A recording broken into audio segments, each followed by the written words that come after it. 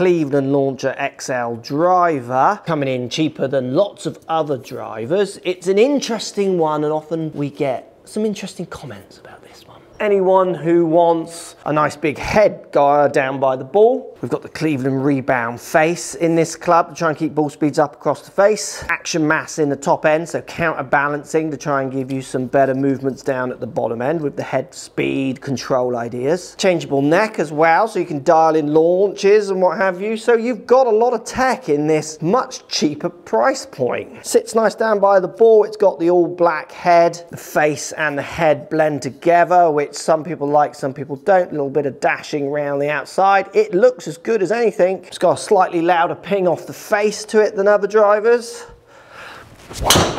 but the numbers are good.